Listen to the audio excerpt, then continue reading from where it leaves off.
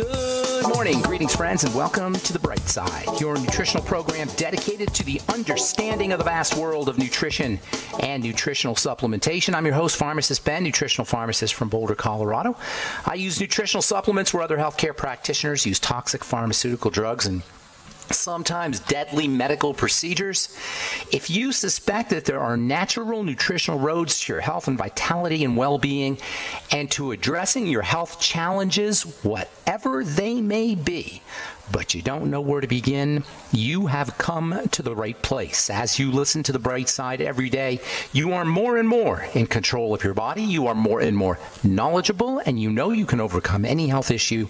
That is why we are here every day on The Bright Side, helping clear up the sometimes confusing world of nutrition and nutritional supplementation.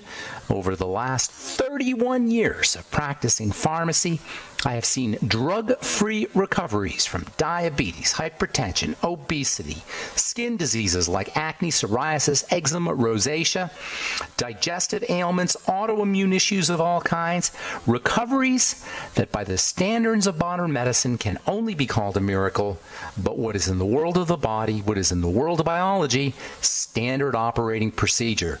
Because the human biological system is a healing system. It's a regenerating system. It is designed divinely to heal and renew itself on a moment-to-moment basis. And while some folks may call that healing, renewing, regenerating system a miracle, it really is just the way the body works. If you have questions about health, nutrition, prescription drugs, if you want to wean yourself off your meds and get on a good nutritional supplement program, we are here for you. We welcome your phone calls on The Bright Side. We want to help you change your life today. We want to help you and your loved ones change your lives today.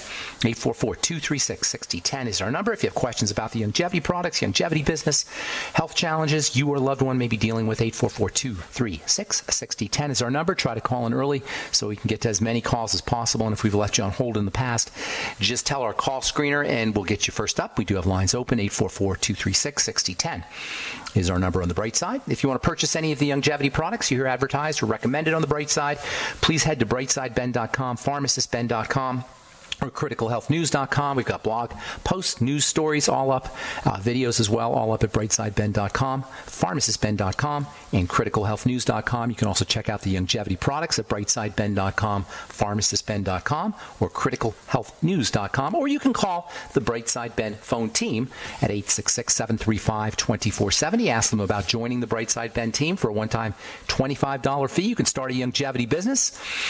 You can get your products at the wholesale price or earn thank you checks associated with having your own business. If you're an entrepreneur, it's an ideal way to start a business for a one-time $25 fee. You can write off your tax benefits in addition to helping spread the word about the power and importance of a good nutritional supplement program. Also want to remind you to check out our Truth Skin Health products at truthtreatments.com if you're dealing with dark spots, hyperpigmentation, accelerated aging of the skin, or if you don't want to be dealing with accelerated aging of your skin. Prevention is always the best way to address health challenges, particularly skin health challenges. It's always easier to prevent than it is to reverse, although reversal is possible, especially with retinol.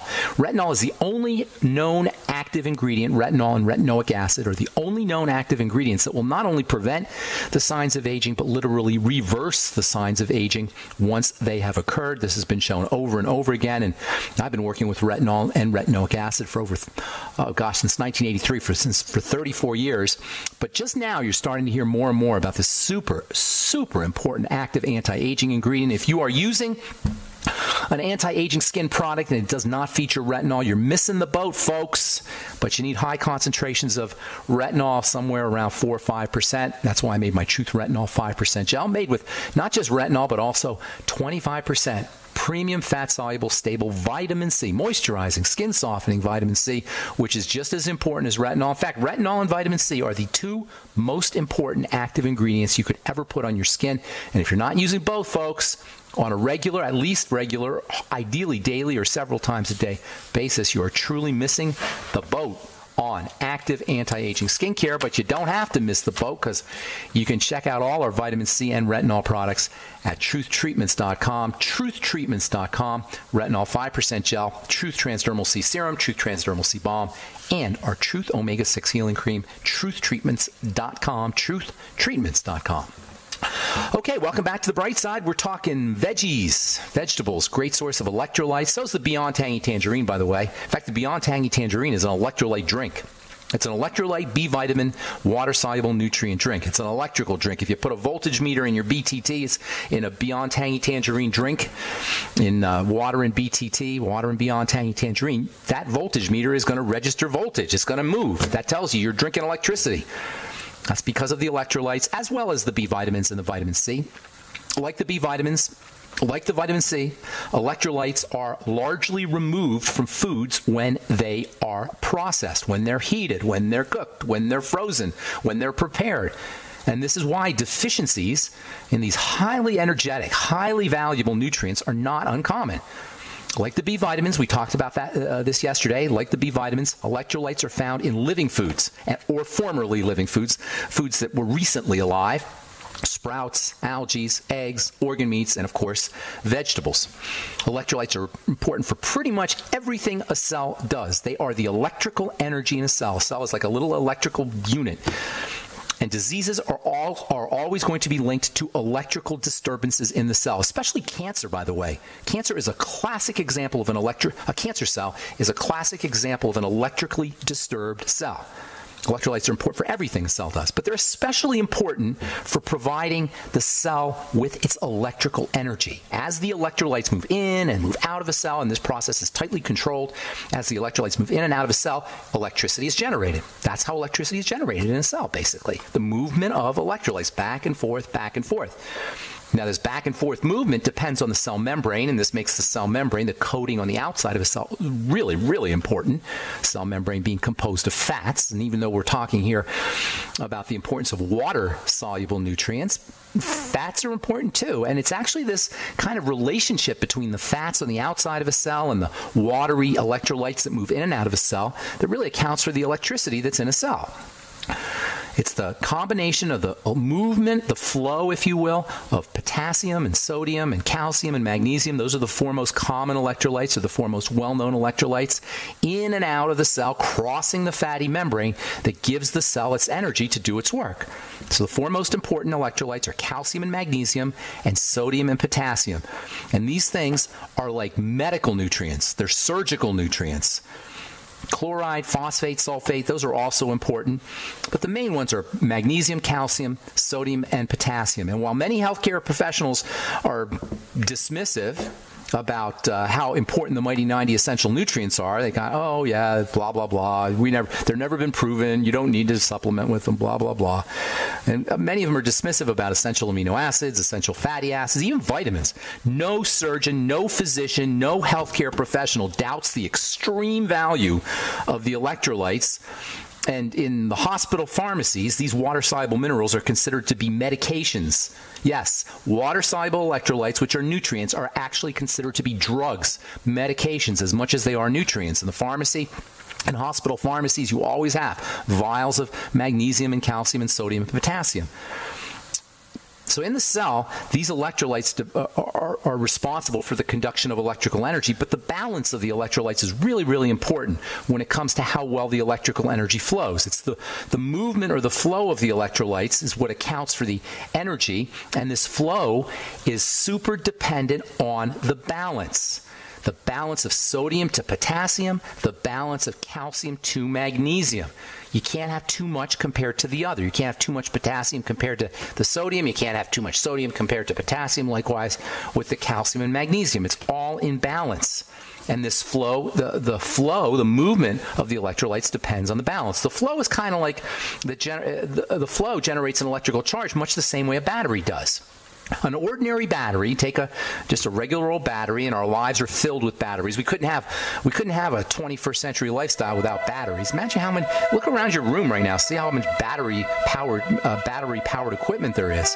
Well, a cell is like a little battery, and it works in much the same way as a battery works. We'll talk about that when we come back from our break. I'm Pharmacist Ben. 844-236-6010 is our number. You're listening to The Bright Side. We'll return right after this.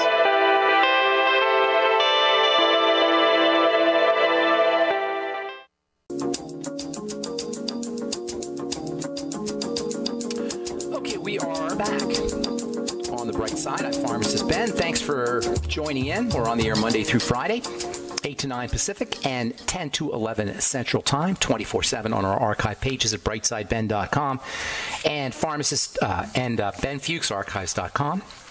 Got search engines up at both websites, benfuchsarchives.com and brightsideben.com. All our shows are archived, got 6 years plus of archived information, all great health information that you're not going to hear on any other radio program, because everything I'm talking about is based on my personal experience in combination with the research that I've done.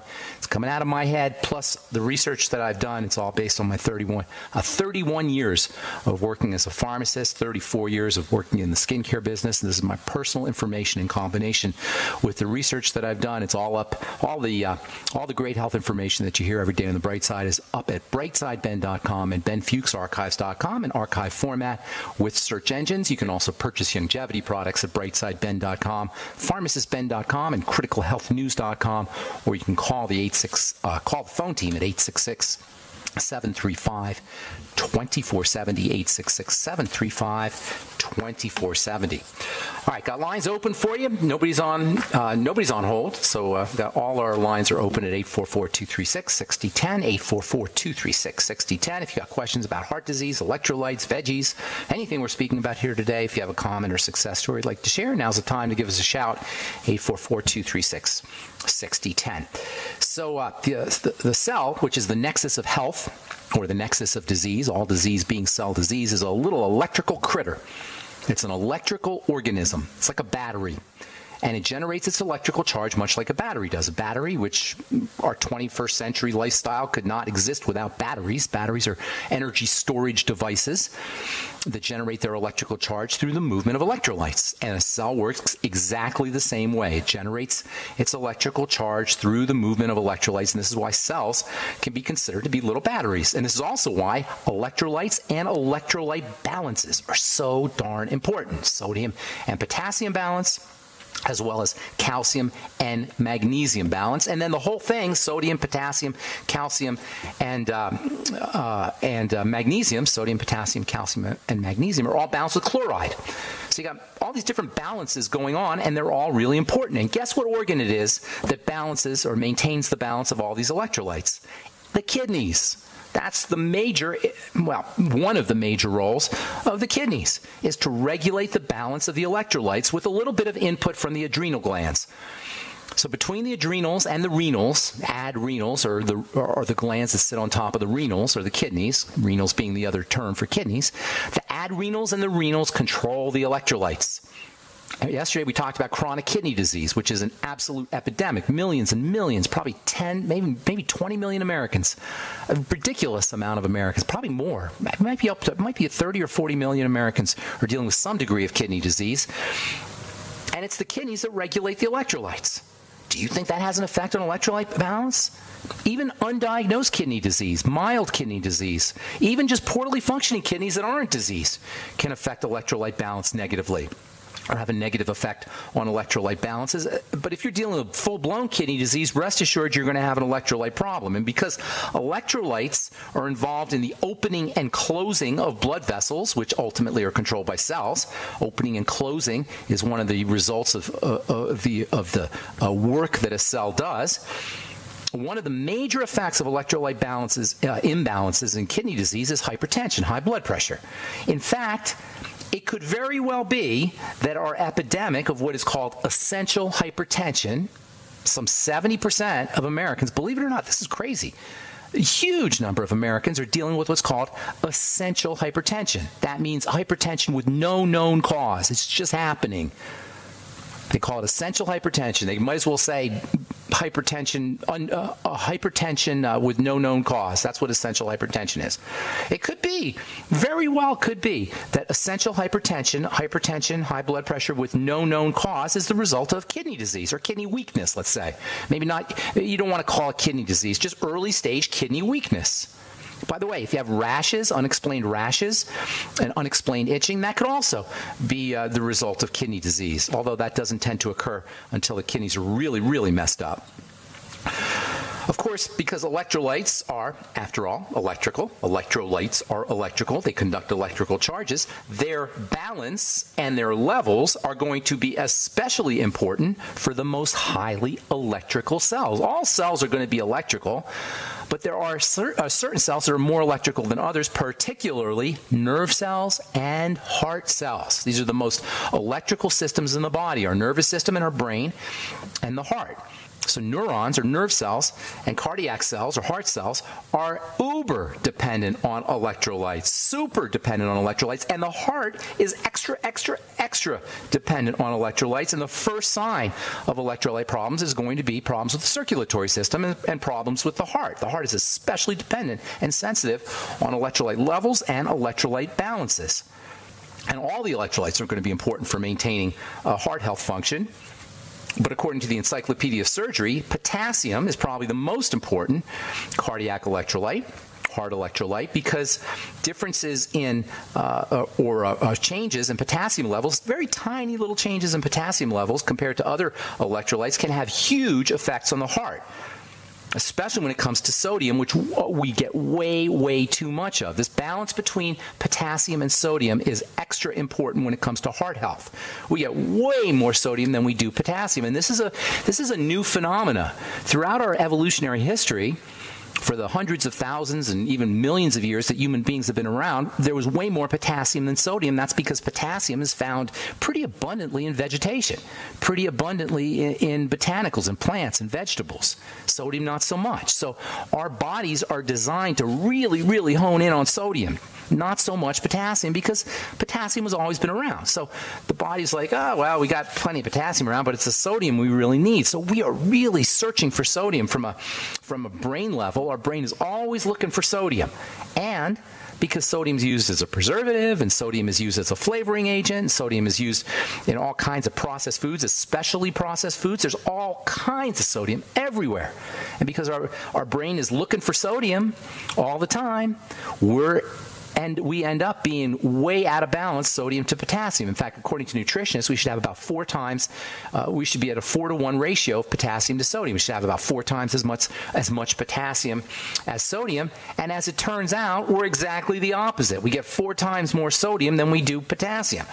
So we're way over sodiumized and way under potassiumized. And because even tiny little changes can have effects on the heart, it could very well be that our epidemic of heart disease is at least partially related to the fact that we're not getting enough potassium, that we get too much sodium compared to how much potassium. Out of balance, sodium to potassium can cause heart palpitations, it can cause valve issues, it can cause angina, it can even cause heart attacks. And this is why vials of potassium and vials of sodium, as well as vials of magnesium and calcium, are always kept in emergency rooms. There's not an emergency room on the planet that doesn't have sodium and potassium and calcium and magnesium in little vials that get stuck into IV bags. I used to have to make those IV bags, sodium, potassium, magnesium, calcium IV bags. As I say, these things are not just nutrients, they're medicines. And if you've ever had a heart attack, your life could very well have been saved by them.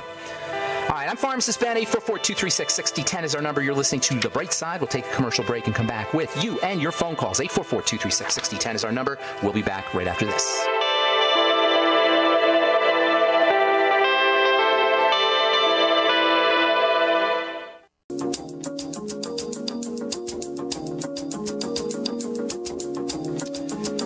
We're back on The Bright Side. I'm Pharmacist Ben. 844-236-6010 is our number. And we do have lines open, 844-236-6010. If you have questions about the electrolytes, potassium, sodium, heart health issues, anything we're speaking about here today, or if you have a success story you'd like to share, if you want to contribute to the conversation, if you have questions or comments about our True Skin Health products, formulations, ingredients, the longevity products, 844-236-6010 is our number. We've got lines open for you. Hang on if you're on hold. We'll get to you in just a moment.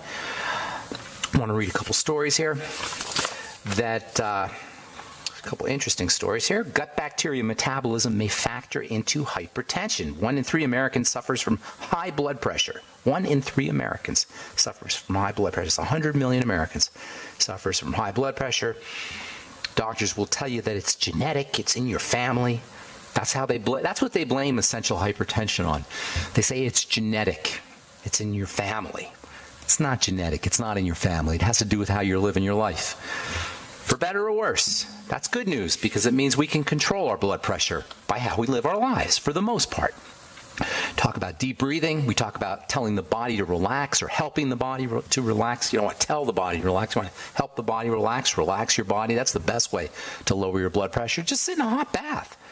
Hot baths are amazing ways to relax the musculature, the musculoskeletal system, and lowering blood pressure follows almost immediately. Almost immediately after you relax your musculoskeletal system, your muscles and your skeleton, almost immediately when you relax the body, your blood pressure will drop.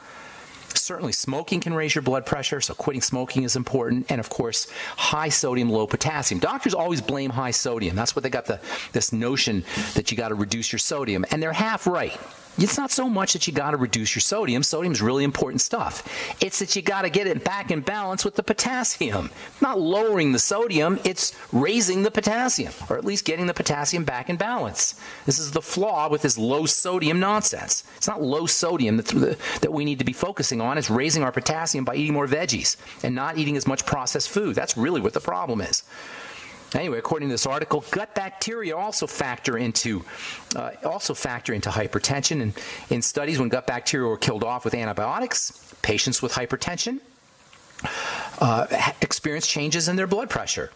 And when bacteria were transplanted from hypertensive people into normal mice, they got high blood pressure. So they took the bacteria from the hypertensive patients or the hypertensive mice and put it into the non-hypertensive mice. Bingo. The non-hypertensive mice got hypertension. So anyway, what does it say? Gut bacteria? Gut bacteria are about the gut. The gut is about digestion. Digestion is about food. All roads lead to food. All roads lead to the digestive tract, the first point on the triangle of disease. I know I'm addicted to foods as much as anybody, and as I've said so many times, this is not about beating anybody up for their food choices. This is about power.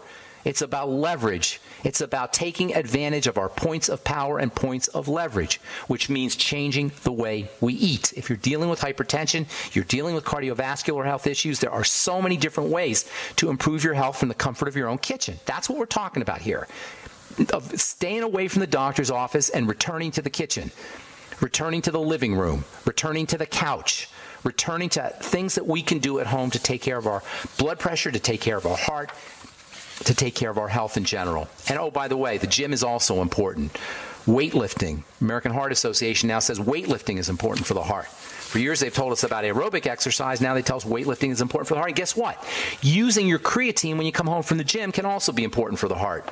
Using your creatine when you're done with a workout can also be important for the heart. And creatine is great for elderly folks. Creatine, as many of you know, is a very important bodybuilding supplement and weightlifter supplement and athlete supplement. But if something is important for a bodybuilder and something is important for an athlete, it's probably important for an average,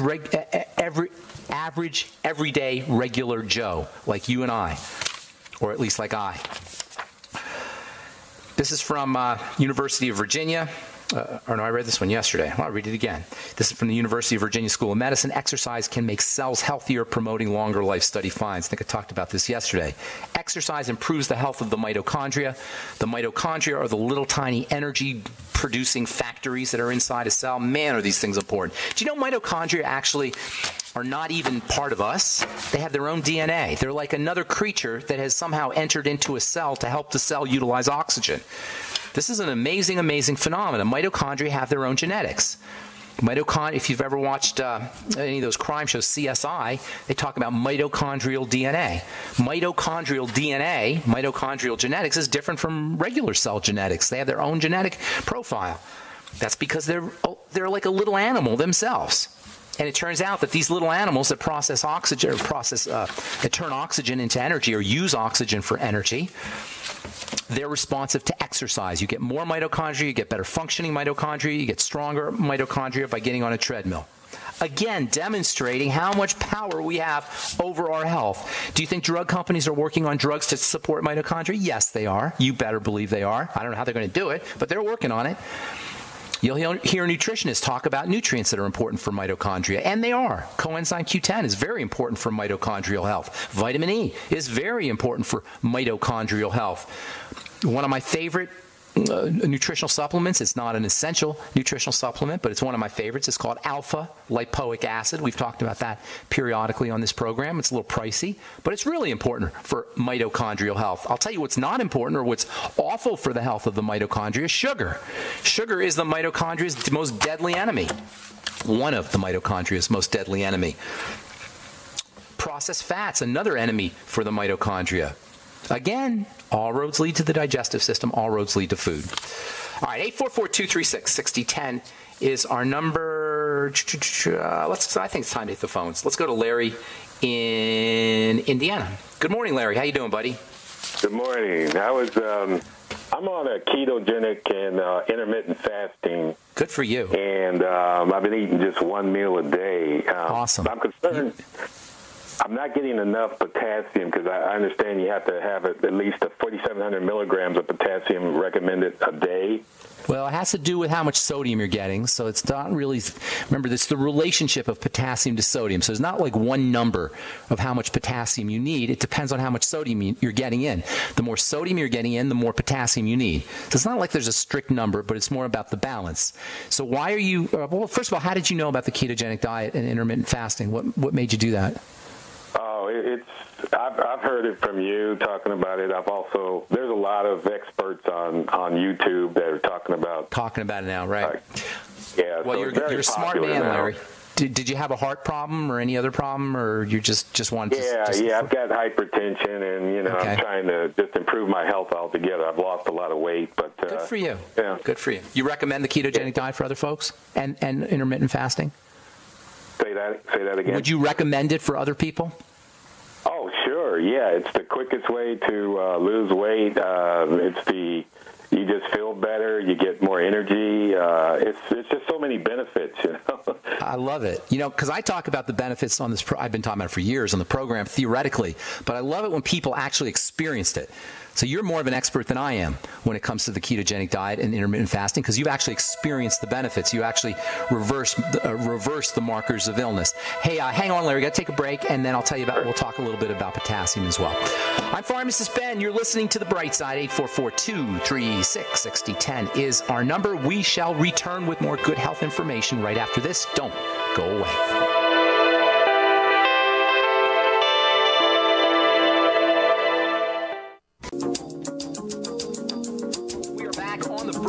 Pharmacist Ben here, 844-236-6010 is our number. We're talking to Mr. Larry in Indiana. You there, Larry?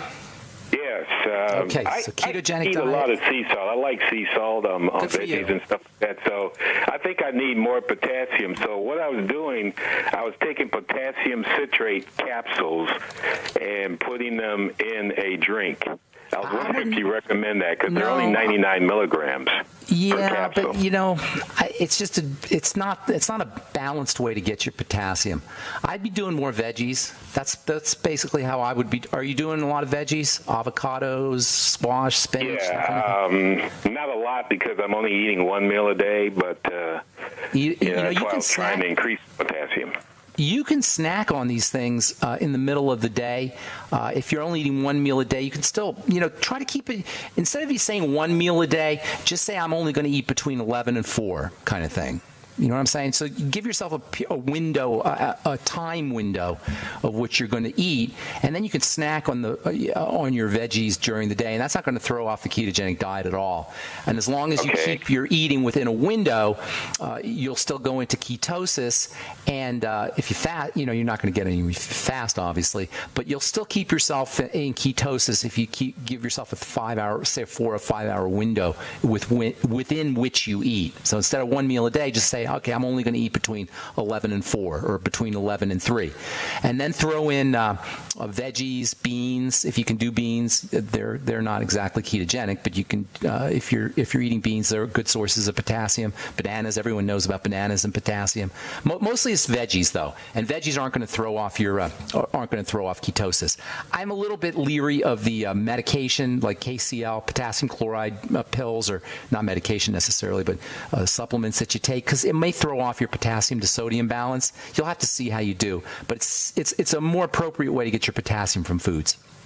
Okay. Also, Beyond Tangy Tangerine is a great source of potassium, and that is balanced with the other electrolytes, the magnesium and calcium and sodium. Remember, it's the balance that counts, not the frank number, unless you're super deficient. But for most of us, it's the balance, not the absolute number of milligrams of potassium that you're getting daily. All right? Does that help? Okay. Hey, congratulations, man. That's awesome news. You not only lost weight, buddy, and you're not only feeling better, but you added years to your life. Congratulations. Thank you. Thanks, Larry. Take care, man. Hey, I'm going to be in Indianapolis in a couple weeks. Are you anywhere near Indianapolis? I'm about an hour and a half away. I'm up towards Fort Wayne. Are you doing longevity at all? No, I'm not, but I do other supplements, but I'm very familiar with them. Well, if you want to come by, I'll be doing a talk on November the 4th, Saturday, November 4th in Indianapolis at the Jamboree. Just Google Jamboree. I'd love to meet you. Oh, I'd love to see you. And come by and say hi. If you're out there, make sure you come by and say hi. All right. Thank you. Okay, Larry. Take care, buddy. Have a good day. All right, let's go to Shirley in California. Good morning, Shirley. Welcome to the bright side. Let me see. Get Shirley here. Hi, Shirley. Yes, hello. Good morning. Good morning. I'm so glad that you're talking about this topic because it resonates with me. Good. I had two heart attacks in 2 years, and of course, it was based on arrhythmia, I believe. But of course, I refused to all the hardware they wanted to install, in my chest and all those. They wanted to put a pacemaker in there? Oh, without. And so I knew instinctively that it wasn't, structural, and I was right because the CT scan showed that I had absolutely no blockage and no plaque in the doctor. So it could have been an electrolyte deficiency for all you know. Yes. And so I looked at my blood work and I said to myself, it just came to me like an epiphany. I looked at my sodium had been low for years. There you go. Low sodium, and then the potassium not as low, but on the low end as well. So you're out of balance. I was out of balance, and who knows for how many years, And so I've said that when I talked to the cardiologist at a follow-up, he was almost poo-pooing it. I was like, but I believe it's my blood work. So it's just. So what are you doing? So I went to my naturopath, and that I've been to going to for years, and he agreed, and that we started on potassium, magnesium, and what was the other? Well, calcium, sodium, calcium. Okay. Well, not really. See, now he said that, and I'm wondering if you would agree. He said the potassium is more important than the sodium. And I know where he's going with that, and potassium is super duper important, but I don't like thinking that way. It's the balance. It's the balance. You want about 4 parts potassium for every part sodium, and in that way, potassium is more important because you need more potassium. But I don't like saying one's more important than the other. They're all important. And that's why vegetables are so good, because vegetables are balanced. They have everything you need. That's why the Beyond Tangy Tangerine is so important. It's balanced. It's got everything you need. When you start throwing off the balance by taking just potassium or just calcium or just magnesium, that's where you start to run into trouble. So I don't like saying one nutrient is more important than the other. It's the balance. They're a team. Third base is not more important than shortstop. If you're missing a third baseman, you're not going to win many games, no matter how good the other 8 players are. It's not like one position on the team is more important. It's a team. They're all important. That's the nature of a team. Nutrients are a team. There's not one nutrient that's more important than the other. But I commend you for understanding how important electrolytes are in general, as well as your naturopath. Go with veggies. Go with as much veggies as you can, veggie juices. Get a Vitamix. Vitamix is a great way to get the electrolytes in your system quickly. Juices in general are going to get you the electrolytes really quickly. So I'd be juicing every day if I were you, Shirley. Yeah, Vitamix juicing. If I'm taking 560 milligrams of the potassium, and I'm not specifically taking salt water, although I have, I'm wondering how to balance that, because I am craving salt. Like I can eat a bag of potato chips. Get yourself some sea. Here's what you're going to do. Here's what you should do. My opinion. This is my suggestion. Get some Celtic sea salt or some Himalayan salt, like a quality salt. Put a teaspoon in water, and then sip on it. A teaspoon of Celtic sea salt in water, and sip on it very slowly.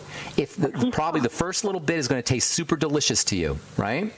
Then, as you sip more and more, it's going to taste less and less delicious. And then you're going to reach a point where you don't want any more. Bingo. You've had enough salt. You've had enough sodium. Does that make sense? I see. So you're sipping in like a cup of water? Put a teaspoon in a cup of water, even a couple teaspoons. Just get it real salty, and you'll notice that the first sip of that is super delicious, especially if you're an athlete or especially if you're under stress of any kind, or especially if you've been out working in the yard and you're sweating a lot. The first couple of sips of salt water are going to be super delicious, and then gradually it's going to be less and less delicious, and you'll reach a point where you don't want any more salt. This is not only great for people who are working out a lot or are experiencing low sodium levels, but it's also good for people who are craving salty foods.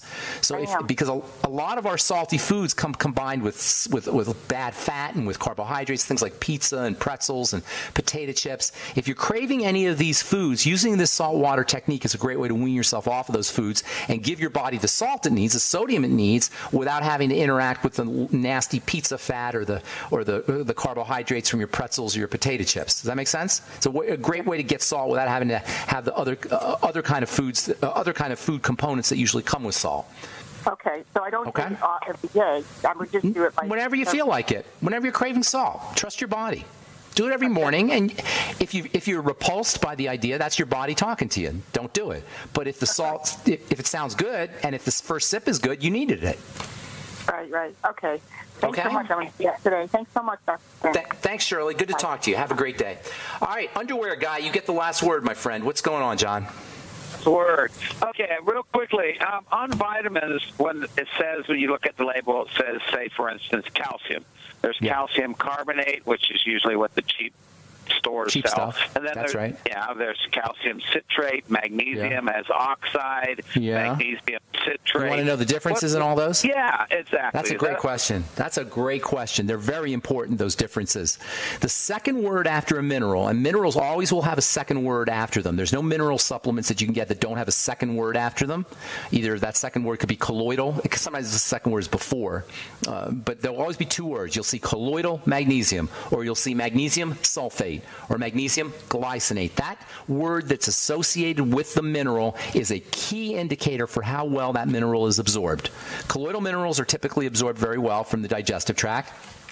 The second, if the word is after the mineral, as in magnesium oxide, carbonate, glycinate, calcium carbonate, that tells you also how well the mineral will be absorbed. Carbonates are typically not absorbed very effectively. Oxides also not absorbed very effectively. Amino acids that come after the second word, like glycine or glycinate, those are absorbed much, much, much better. Picolinate is much better absorbed. Monomethionine or methionine, much better absorbed. So that second word is a key indicator for you.